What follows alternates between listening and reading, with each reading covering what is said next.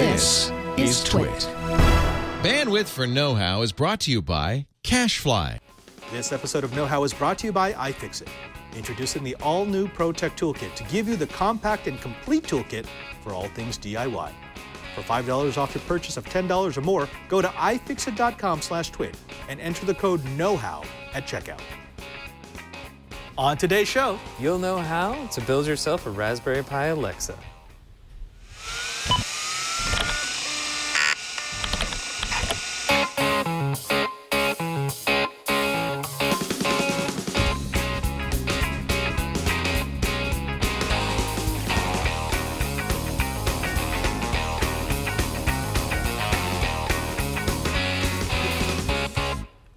Welcome to Know-How. It's the Twitch show where we build, bend, break, and upgrade. I'm Father Robert Ballecer. I'm Brian Burnett. And for the next 30 or so minutes, we're going to be showing you some of the projects that we've been geeking out to, so you can take them home and geek out on your own. Yeah, I like how you say 30 or more minutes when it's something that I'm working on. Yeah. But the shows that you've done something for, it's going to be like an hour, 6 days, well, who look, knows? I didn't want to pack it with a bunch of stuff that I did. This episode is all about you. This is a Brian, a cranky hippo episode of Know-How. One that we won't try and just fluff up with some early banter. I didn't want to put a lot of pressure on you, Brian.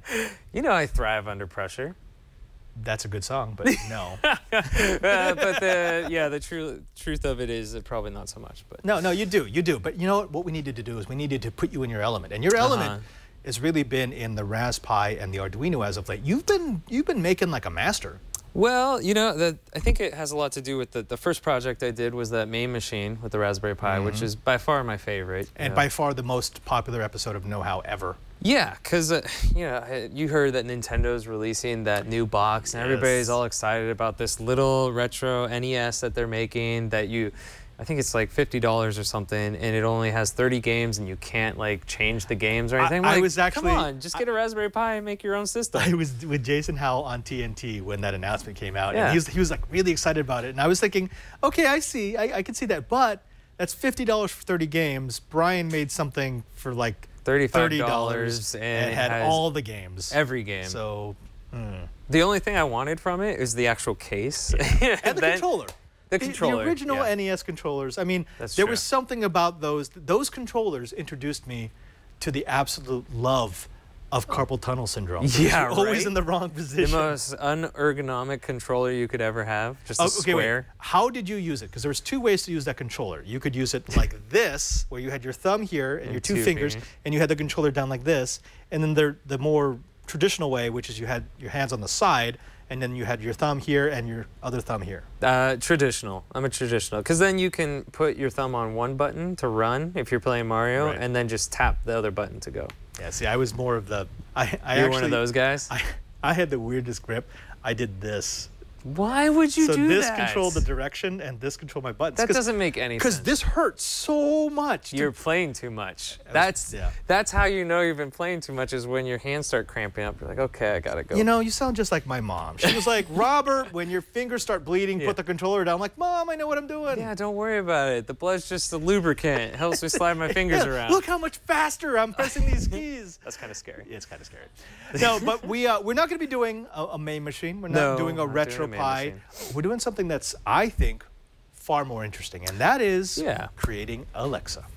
Yeah, and so if you haven't heard of Alexa, that is the product from Amazon, and the Echo is the actual device that you buy that is a speaker microphone system that hooks into your network, and you can ask it questions. It'll give you back answers. Sometimes it's a little snarky, but it's the beginning of the like home automation, like where you're cooking something. You say, hey, like how much do I need to put in? Like how many ounces in a pint or something like that. You also have to remember that Alexa, of course, it came from Amazon. It came out of the Echo, was the first one that we saw, which was that tower of thing. And people thought, okay, it's interesting, but we don't really understand what it's for. We don't understand what you would use it for. And actually, Amazon at the time, they were thinking that the Fire Phone was going to would be integrated into that. That was not a good call. That was not a good call. It was not a good product. But the Echo and Alexa were the sleeper hit because people started realizing, here's a device that it's a pretty decent speaker. I mean, you can put it in the middle of a room, and it provides some decent sound if you want to play music. B, it's a personal assistant, but we had that with Google Now, we had that with Siri, we had that with Cortana. Yeah.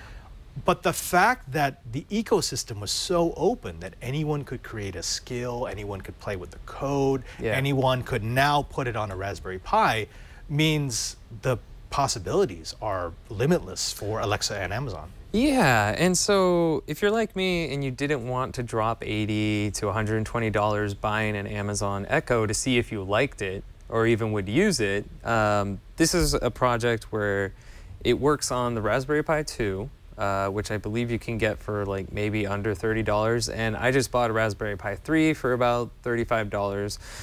And it really doesn't depend on the speed of the Pi because all it's really doing is fetching the data from all the processing is being done on the other side of the cloud. Right. Okay. And so it's a fun project. The only accessory, if you already have a Raspberry Pi that you need to buy, is a microphone. That's interesting. Okay, so when I'm thinking of microphone, I'm usually thinking of either a 3.5-inch, which we don't use anymore, or some sort of USB stick mic that goes on a boom. Right. Is there something that works better for this? Actually, yeah. The recommended, so Amazon, I have the link in the doc. Amazon's GitHub actually, sorry. Well, there's the microphone. Oh, sorry. No, that's fine. It's so $2. It looks, I mean, it's smaller than most USB storage sticks that you could buy. And it's cute. It's super cute. And I didn't think it would work that well, but you know, it actually did. Even in the office environment where things are kind of open and loud and there's people talking in the background, when I was using it with this microphone, it picked it up fine every time. Like I never had any issue with it. So if you pick this up for $2 and use it, it works great. Well, that's one of the tricky parts of any digital assistant, personal digital assistant. And that is, yes, you want it to be voice activated, but at the same time, it has to be smart enough to know what is not you, what it shouldn't be listening to. And that is one caveat of this project, is that there is no access to saying a command and having it respond. Because that's like a proprietary Amazon code thing. So you have to physically use a mouse. You have to use, or you could build a button into this and push a button and then it will activate the listening. Well, but that's like their new one, their little puck one. The same thing. Was it the Dot or?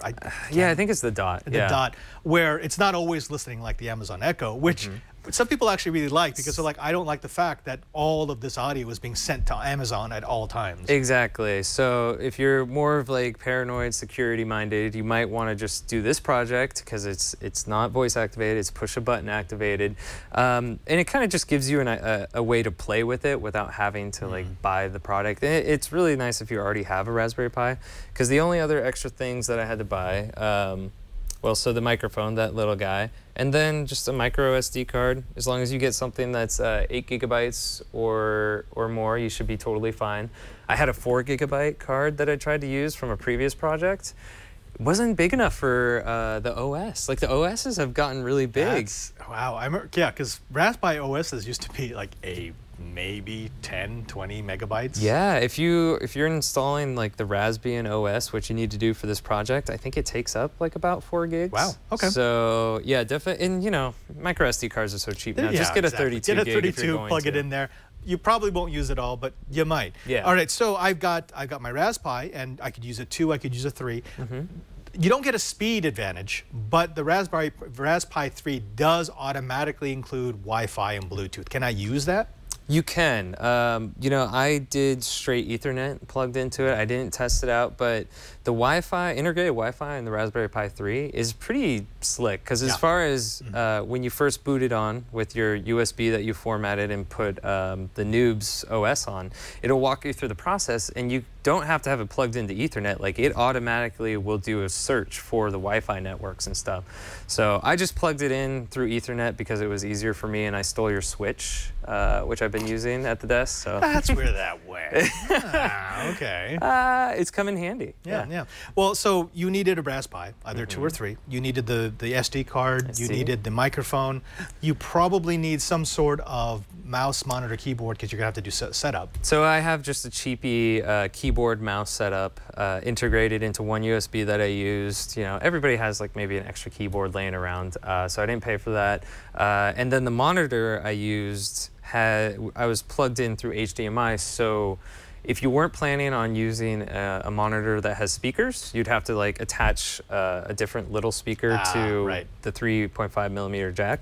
But if you're plugged into an HDMI monitor, it will play the audio through that. Yeah. Okay. So that's what I did. That, you know, this would actually be a fun project for once you're done with it, for me to take and turn it into some sort of 3D encased object, because we can use the printer to give this a little bit of style rather than just bare bone. Well, this was my pretty much initial playthrough, just to see if I could get it working, how well it would work. And actually, I have a video of me testing out some of the voice commands, so maybe we should listen to that real quick. Play music. Is not supported for this device. Set a timer for 5 seconds. Starting now. Play top news. President Obama brought delegates to their feet as he took the stage at tonight's Democratic National Convention in Philadelphia tonight. What is the weather in San Francisco? California. It's 60 degrees with partly sunny skies. Earl Grey, hot. On this vessel are not yet operational. Do aliens exist? No proof that alien life exists, but the universe is a very big place. What is the meaning of life? Depends on the life in question. 42 is a good approximation. In the end, this is one of the more fun projects I've done with the Raspberry Pi, and it's pretty simple to get set up and shows off some of the cool features that Amazon has with their Echo. This has been That's not bad. So that's actually a lot of fun. What I like about a project like this is you could tell that it's ongoing, because there are a couple of skills that haven't quite made their way over yet. Well, and I think that's more of a patent thing or a proprietary thing, because it won't play music, but you can read the top news. And I was able to get Twit to play over the tune. I think it's like the TuneIn app, right? I just said play Twit, like twit.tv, and then it like took a second and it started playing whatever was on our live stream at that time. Now, when you're using this, do I load skills on this like I loaded on my Echo, or no? No, okay. It's pretty bare bones. You just press the button, say the command that you have, and then it repeats it back, or repeats the answer back to you. Right, exactly. Now, you know what, Kara, if you could go back to that first link, because you did link up the GitHub repository. This is what you're going to need. If you go here, it's got all the code, all the packages that you're going to need to get. Now, can I just do you know, just a straight update? Can I install my Raspbian and then just do a Get app and pull it down? It's not quite as easy as that. I think the entire project, and I took my time making sure I didn't miss anything, probably took me about 45 minutes to get through all the instructions. You have to download Java to get it to work, and then it's a lot easier if you have a secondary PC, like a Windows machine, and you install a program like PuTTY, where you can SSH in. That makes much more sense. And when you do something like that, you can copy and paste the code over into the shell, which makes it a lot easier than trying to have to type it out on the Pi itself. Very cool. Well, I for one, want to try this now. I've got a Raspberry Pi 3 with the 8-inch touchscreen on it.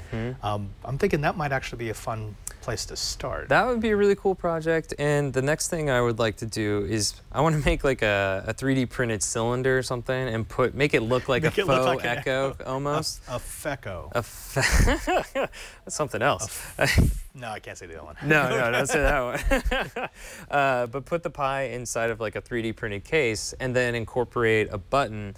And I'm pretty sure someone has figured out the voice activation stuff, but you have to, it's like side loading a program with that is listening for a command and then tells the Echo. Like it's kind of like a hodgepodge. I'm just thinking that if I have it on the touch screen, I should just be able to hit the. Oh yeah. Right? Yeah, you could. It's just a mouse. It's a mouse click, click, click, click. All right. Well, how about this? You build your Foco. My Foco with the button. My Fecko. Okay. Yeah. And we'll hang. We'll have a good time. We'll see if they can talk to each other. Yeah, right? We can have them have a conversation with It'll be like when they had those Furbies, and you had Furbies in a circle, and they would just mess around with each other. Oh, man. Those things freaked me out. It will be on fleek. Totes on fleek. On fleek. Man, Wait, am I using that right? You're totally on top of these new terms. Pop culture priest guy. Totes on fleek. Oh, my goats. I listen to Carly all day. I feel like if we did, you're breaking yourself right now. I am. And you know when you break something, you probably should fix it. We probably should fix it. And thankfully here on Know How, we know exactly how to get started. And it's not just a toolkit, it's not just a supply of parts, it's an entire institution dedicated to helping you, the maker, build, fix, upgrade, and repair. Brian, there's only one place I know like that. My favorite, iFixit. iFixit. iFixit is the source for everything DIY, for everything home repair, for pretty much everything that you want to do in your maker/geek life. You see, they offer us a complete line of tools and replacement parts, but more than that, and actually I think the most valuable thing that they offer, they give us for free. Thousands upon thousands of repair guides. They are our complete DIY repair solution. From their 21,000 free step-by-step repair guides, their more than 80,000 solutions, their huge inventory of parts, and of course, their tools with lifetime warranty. iFixit knows what you need, and they give you when you need it. Now, today we're talking about their latest and their greatest. It's the all-new ProTech Toolkit. This thing I absolutely love. Now, I love the old toolkit, but they listened to their customers and they redesigned it to fit what we want. The first thing is that it's gorgeous. It's completely redesigned. It's just as rugged as before, but now the tools are easier to access. It includes a new 64-bit driver kit, which replaced the former 54-bit driver kit. Now, more bits means you can open and close more things. A more durable case means that you don't have hinges or latches to break. And because it's magnetic, it means that you can easily pull tools on and off of the roll and assume that they're going to stay exactly where they need to stay. Of course, they've included things like ESD-safe tweezers, a pair of reverse tweezers, a flex extension, a newly redesigned swivel top precision driver, and of course, suction cups for display assembly removal, metal spudgers, plastic spudgers, iFixit's own rubber-handed Jimmy pry tool, and of course, the ever-important ESD safety strap to make sure that you don't destroy the gear that you're trying to fix or repair. The best part is that everything is backed by iFixit's lifetime warranty. Now, buy it because it's awesome, or don't. And you'll still get access to all of the free repair resources on iFixit.com. That's one of the things that I really appreciate about iFixit. Now, we want you to try the tools that we think are the best in the world. Grab an all-new ProTech Toolkit and get going on your next fix, hack, or build. Just head over to iFixit.com/twit and use the code KNOWHOW at checkout to save $5 on your purchase of $10 or more. Again, that's iFixit.com/twit and the code KNOWHOW. And we thank iFixit for their support of Know How. Hey, Brian. What's up? This is a hippo-centric episode, and I was wondering if you might be able to help me with something. Yeah, what's that? This is my 1+1. Ooh, that's getting a little old. It's a little long in the tooth, but you know what? There comes a point at which it's no longer an old phone, it's now a badge of honor.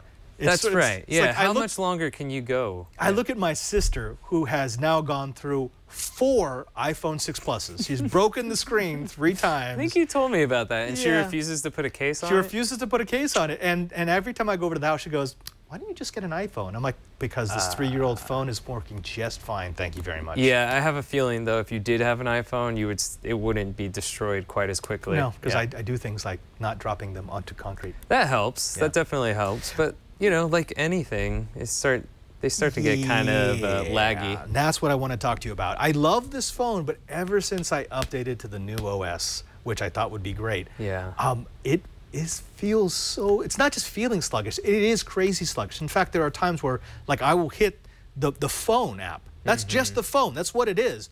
And it can take a full 90 seconds to boot into that app because it's doing something else in the background. Right. And I'll like just have to force kill it.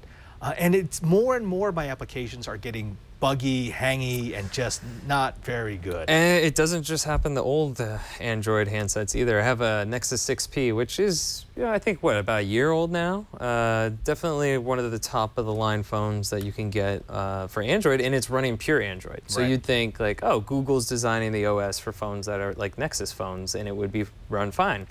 And I started to get into the same problem about 6, 8, 9 months. Things start acting weird. Yeah. Like, it's just not as snappy as it used to be. Well, I mean, this is still on the original install that I did I think it's almost so 3 you've years. never formatted your phone? No. Wait, can I do that? Oh, Padre, you can. Like any OS, Padre. Like, even with Windows. Smooth transition, Brian. Like any of it. I'm practicing. Very well done. Very well done. Well, like even with a Windows machine, I mean, these are pretty much little computers. And every so often, I do a fresh format of my Windows machine just because there's been programs that I've installed that I don't use anymore, that I need to get rid of. And it just starts chugging. And when you do a fresh clean install, it's like, it feels brand new again. I have a built-in way to remind me to reinstall my OS. How's that? It's called DEF CON. Every time I go to DEF CON, anything that I touch, and then you wipe your machine. I just like some of it's thermite. I just no, it's dead now. It's you gone. just burn it up. Yeah, that's coming up. Well, only if there was a way for you to show me. I'd say maybe in under 3 minutes how I could successfully reformat my phone and get everything back on there. You know what? I think so, and a couple of extra tips also. So why don't we check out the video? Brian Burnett here, host of Know How, and here are 3 tips for getting your Android phone running buttery smooth again. Even though my device is a Nexus XP, a top-tier Android handset, I've still encountered some slowdowns after time. The first tip is easy. Clean your cache. Go to Settings, then Storage and USB. Tap on the cache data, tap OK to clear the cache data for all apps. Even with my large amount of internal storage, I've noticed certain apps will slow down as the cache reaches a gig or more. The most recent culprit for me was Snapchat stopped recording. If you're hesitant to clear the cache for all apps, you can drill down to the individual app by tapping on apps. I prefer clearing the entire cache, but it may marginally affect your mobile data rate as some apps will then have to re-download images or data. Now, the second tip is a new browser. Maybe you've noticed your web browsing has slowed down considerably. A few websites have been known to have very data-heavy ads on a page, making load times longer and causing you to use more data. One way around this is using a web browser that can block ads. My app of choice is the Brave browser. It has a few nice features like enabling HTTPS everywhere when possible and prevents certain ads from loading. Finally, the third tip is to fully factory reset your phone. Sometimes this is the last resort, but you will want to make sure that you've got all your valuable data backed up. If you're not using Google Photos, start now. You can back up all your photos to your Google Drive automatically. You can even drill down into which folders you want to back up and set it to back up only over Wi-Fi and when plugged into power. You can also enable Backup My Data and Automatic Restore so Wi-Fi passwords, call history, and app data will be saved to your Google Drive. If you're like me and you don't mind re-entering a few Wi-Fi passwords and app logins for that fresh feel of a clean restore, you don't have to re-download this data when you set up your phone after the reset. For extra protection from losing your important files, plug your phone into your PC, copy over any folders that have photos, docs, music, etc. You might lose saved game data depending on the game, but for example, Final Fantasy VI has a cloud saving feature, which is very handy when restoring a phone or playing on multiple devices. Now for reset, go to Backup and Reset and select Factory Data Reset. After a few minutes, you'll be greeted with a reset phone, and you'll have to re-enter your information as you would if it were a new phone.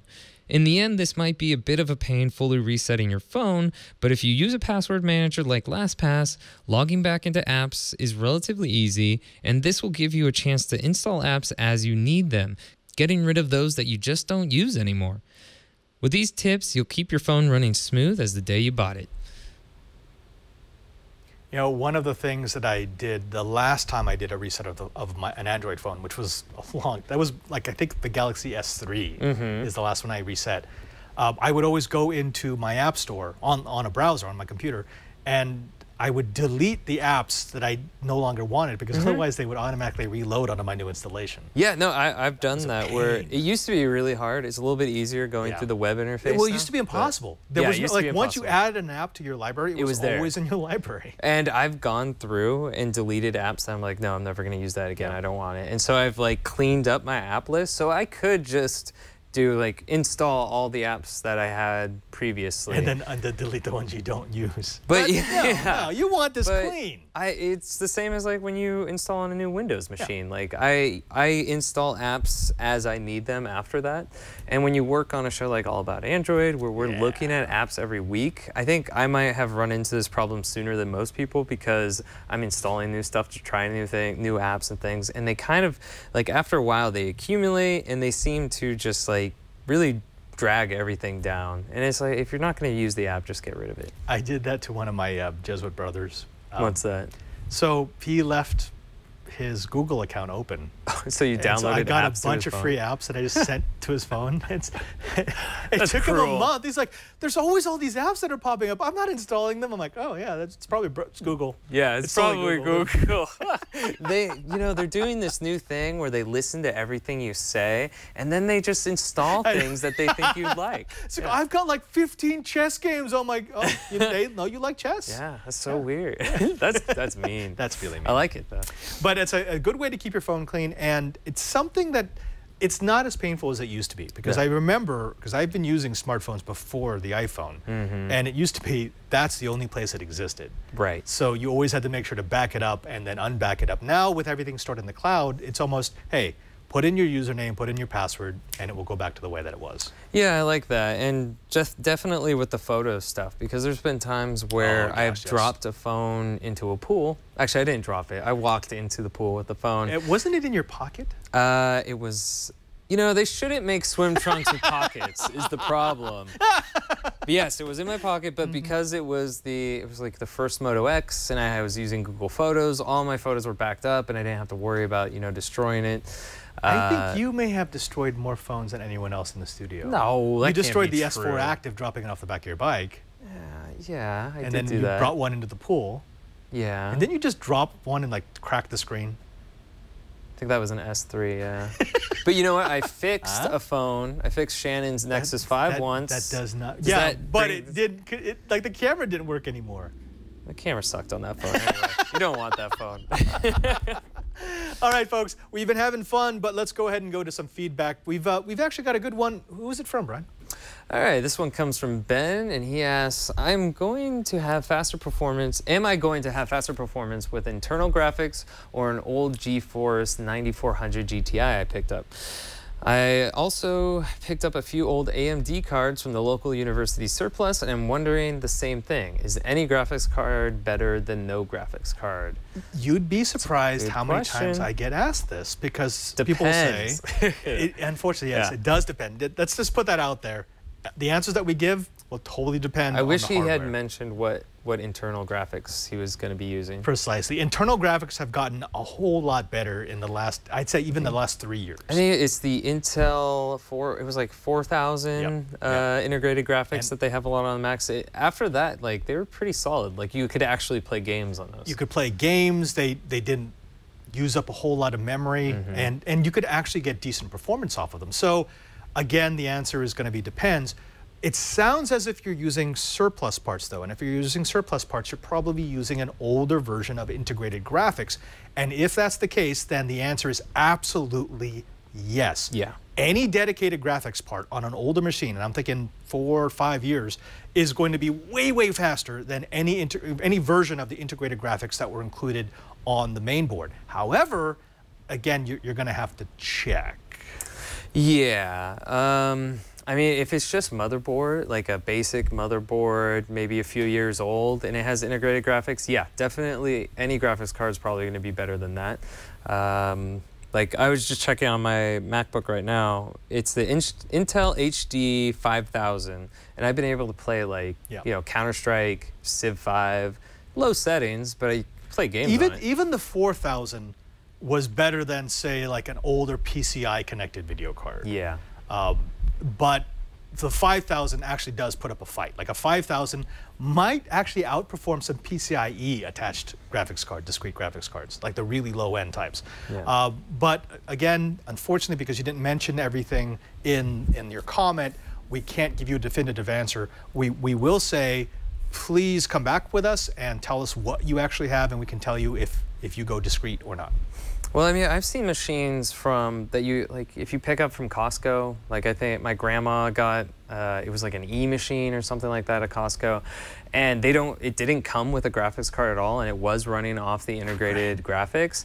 It was like any card that you had put into that would have made it better, just because it's off-putting that graphics for just using the display when you're just trying to do things in the background. So obviously it depends, but generally, if you're integrated graphics on an old PC, yeah, put a card in there. Yeah. Something else is if you are going to be swapping things in and out, because it sounds like you already bought a lot of parts, you are going to need a graphics benchmark. Now, it's older cards, so what I would suggest is you go to FutureMark and download one of the free benchmarks, because that's all you're going to need. You're not really pushing a whole lot of pixels on any system, be it an integrated graphics or a dedicated discrete part. And that will tell you whether or not you've got graphics performance, because at that level, the differences are probably not going to be all that great. Yeah. Right. Okay. I think we answered it. We did. Now, we do want to do a parting shot, because we've told you, we've challenged you. We said, take the projects that we do here on Know How, take them home, make them better, and we'll feature them on the show. And we have exactly that. This one comes from Stead Bonnet. Stead? He has improved our little fan to 4-inch adapter. He's actually made a larger fan to a 6-inch adapter.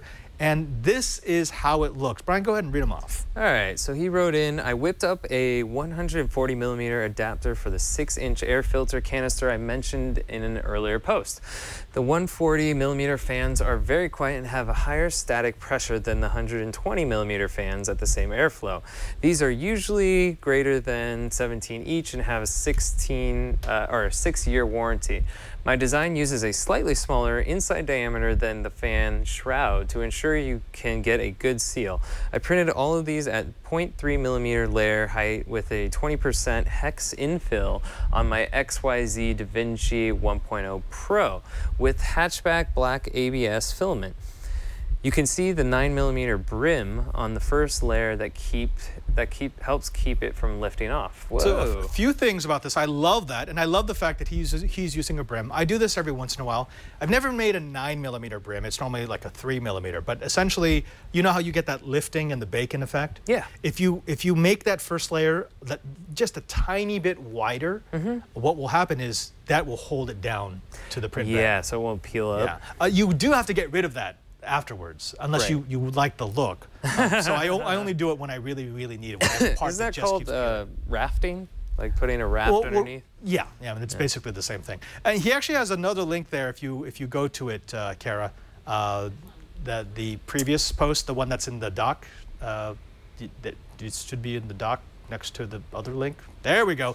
So this is what his project actually looks like. So that's a 140 millimeter fan on top of a 6-inch adapter. Now, this will move a lot of air, and what I love about this is because it's a larger fan, 120 versus 140, or 140 versus 120, which is what we use, you can spin it more slowly and get the same amount of airflow. It makes it quieter, it makes it more efficient, and it makes it run cooler. Ah, that's awesome. I like this. Yeah, good job. I could not do that on the Dremel. Originally, I was going to make a 6-inch part. Too wide? It just didn't look right. Oh. So you were thinking more aesthetically than function? Yeah. Because I made 6-inch adapters, and they work just fine, but I mean, maybe I'll have to up my game to 140 millimeter. Whatever, no big deal. Yeah. Fine, show us up. With 120. No, very good job. Thank you very much. And anybody out there who has taken one of our projects and improved it, please, please, please, please send us something in our Google Plus group. Pictures are great. Video is even better. Send us a video. We'll put you on the show because we love to see what the Kitas come up with. Yeah, there's some cool stuff in there. Yeah. We know that this was a lot of information, but we always make it easy. If you want to know where the link is for the GitHub so that you can make your own Alexa, if you want to know where you can buy the parts, if you want to know about the 140 millimeter adapter, you can always find it in our show notes, which are where, Brian? Oh, where they normally are. twit.tv/KH, and all our previous episodes are there too. So if you missed one, go back, download it. And there's also, if you did miss one and you don't want to in the future, you can subscribe. Please do. And also don't forget that, well, we've got a Google Plus group. Just go to Google Plus. We were just talking about it. Yeah, we were talking about it. You got a project? Oh, you got how about a photo? That? Whoa. You got a crash video? No way. Yeah. All for free. Google Plus. Google Plus, look for Know How, join up. We have an approval process to get rid of the cam girls and the spam accounts, but we will approve you right away, and then you can be geeking out. And by geeking out, I mean it's the best place to geek out. Over 10,000 true DIYers and makers. You can post pictures of your projects. You can ask questions about problems that you're having. And if you're an expert, you can share your knowledge with the next generation of makers. That's right, but if Google Plus isn't your thing and you want to see what me and Padre are doing when we're not working here in the studio, the best place to do that is Twitter. And I am at cranky_hippo. And you can find me at PadreSJ. And of course, we've got a third member of the team who pushes all our buttons. It's producer. Oh, yes. Not just technical director, but producer Kara Cole. Kara, could you tell the folks about you? Well, I started out as an engineer here at TWiT, and I'm also a camera operator when we go on live shoots. Padre, Brian, me, and Colleen, our other producer. They just made me a producer, so I'll be doing that for the Screensavers on Saturday. Whoa, and technical directing. I don't think we can have someone who's a producer also be a TD on this show. Well, I mean, at this rate, next month she's going to be like an executive. Right. And so I think next month I'll just be hosting Know How. Yeah, you're probably right. That's, I mean, yeah. And then she'll be like, learn stuff. Manky. Manky candy. Manky candy. Folks, that's all we've got for this episode of Know How. Don't forget to follow us on all the usual places. I'm Father Robert Balaser. I'm Brian Burnett. And now that you know how, go do it. Something.